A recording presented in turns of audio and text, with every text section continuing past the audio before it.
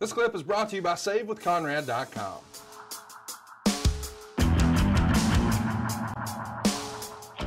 Let's talk about some news and notes as we head into this show. The Observer would note that the plan for the former Mistico is to bring him right to the main roster, as opposed to having him spend time in FCW learning the American style and English. Dave would say, I'm really surprised by this. The idea is that it costs so much to get him that they need to make him a valuable player as soon as possible. Whether this is short-sighted thinking or not will be viewed in hindsight. My impression is that he will have a new name and a newly designed mask, and that they want to make sure the Mexican Americans and Mexicans know it is the former Mistico under the mask. I don't know that this is related to Mistico, but timing wise, I would bet it is, as Jim Ross announced they would be a major groundbreaking WWE news event on February 24th in Mexico City, open to the public. This is a big deal. Mistico is regarded as the best wrestler in the entire country of Mexico. They think he's going to be the next Rey Mysterio. And we know that it's not going to go exactly as planned. I think most of our listeners probably remember him as Sin Cara. And I don't know, it was a miss. Why do you think it was? Well, because they didn't ask anybody in America who we thought was the best Mexican wrestler in the world. Right. This guy came in with all this hype, and here it was one of those times that it was discussed and true. You need a Mexican star if you're going to run Mexico. Sure. Or Spanish countries. Yeah. Rey Mysterio was that guy. And you don't replace Rey. There's nobody coming along. I hadn't seen anybody to this day that's going to eclipse Rey Mysterio and all that he's accomplished. But sitting in the genius office, I'm sure the conversation went like this. Okay, Rey's been hurt a couple times. You know, he's too little anyway, even though he had proved it don't mean a damn thing how big he is. You know, we got to get another Mexican star in here. You know, who you got? What do you got? Well, this guy didn't show me anything. Not a damn thing. He had a bad attitude. Really? If he spoke English, he acted like he didn't. Now, we're not talking about Hunico, that guy. We're talking about the original Sin Cara. Yes. Yeah. And he was one of those guys that flat brought just the Mexican style. That's what he brought to our product. Our product was not ready for that lack of contact, lack of selling, all those things, just the whirly-bird stuff that had no psychology behind it. And I don't know, I like Rey Mysterio because of several reasons. He is small, but he figured out a way to work his matches where he used every bit of his body to knock you down or chip away at you and get you in a position that he could do a springboard or whatever it was and knock you down. So at the end of the day, he spent most of the match selling.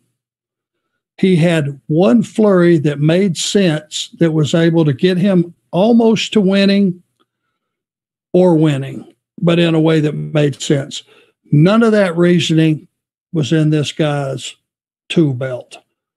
You know, he thought he would just bounce guys around twice his size, very little selling, just pop up out of nowhere. Everything I'd been taught about this business and everything that the audience loves, the storytelling, the selling, the underdog, all that stuff was lost on him. But it came from the top. We had to have a star. So those of us that had these feelings and relayed these feelings just got heat. Just like everything else. When you point out the obvious to the brain trust, some places, they don't like the fact that once they hear it, they go, you know, that he's right. It's right. He's slapping me in the face with it. And I don't like it. I don't like the fact that he's slapping me in the face with it. When all you're doing is pointing out the obvious. And he was one of those guys. And a funny story, we were over in South Africa, last day of a tour. And this guy had heat with everybody. His selling was terrible. Everything was terrible. It was an afternoon show, the last day of the tour. I think we're in Cape Town. And for lunch that day, catering, before we left to come to the building, I saw some beef in a bowl and scooped it up, had a pretty good portion.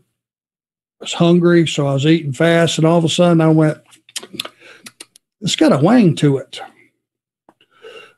I called the guy over. I go, sir, is this beef cooked all the way? He said, that's not beef. That's ostrich. Oh. You had ostrich before? I have not. Well, that will, unless it was just me being a Southern boy who eats chicken and beef and pork chops, I got sick as a dog. And you talking about food poisoning? I mean, sick. And I'll get to the point pretty quickly here. It's not about me being sick. It's about the fact that this guy was booked with Cody. Oh. Cody was one of the young guys that was trying to make his way in the business, and this dipshit made it difficult. And this is in previous matches, every way he possibly could. And Cody wasn't advanced enough, I thought, to be able to deal with this guy who's not selling his stuff, that's just wanting to pop up, run high spots and all the bullshit. Well, now I can't even go to the curtain to watch the matches. I'm laying on a trainer's table with those hot pads on me, shaking, shivering, puking in a trash can, running back and forth to the toilet. I mean, ostrich sick. I got a really nice pair of white ostrich boots. Never occurred to me to eat them. You know what I'm saying? I mean, the shits. So I'm getting reports from the extra referee, and he went, I told Cody, I said, go, kid, it's the last day of the tour. Go out there and show him what we do. And I'm getting reports, and Cody beat the piss out of this guy and made him fight him. And all the high spots went away, and it turned into a real good scuffle. And I guess it was the best match that guy had had to that point, and one of the best matches Cody had, but it was about a half-ass shoot. I missed every bit of it because we had to go straight to the airport, get on a plane, and fly 13 hours to Atlanta. Sick as a dog. But again, the only good match this guy, because he was gone after that pretty quickly. It's the only decent match he must have ever had with our company, and I don't remember seeing it because I didn't see it. In that era, were you guys recording house show matches just to review them later? No. Man, I wish there was footage of that. That would have been great to see. Yeah, I mean, that didn't happen until much later. Hey, it's Conrad Thompson. Thanks for checking out the podcast here on YouTube. Be sure to hit the subscribe button and the notifications bell so you get a notice anytime we upload some new content. And go save yourself some money right now. If you're in a 30-year loan or you have credit card debt, it's not a matter of if I can save you money. It's a matter of how much. Find out right now for free at SaveWithConrad.com.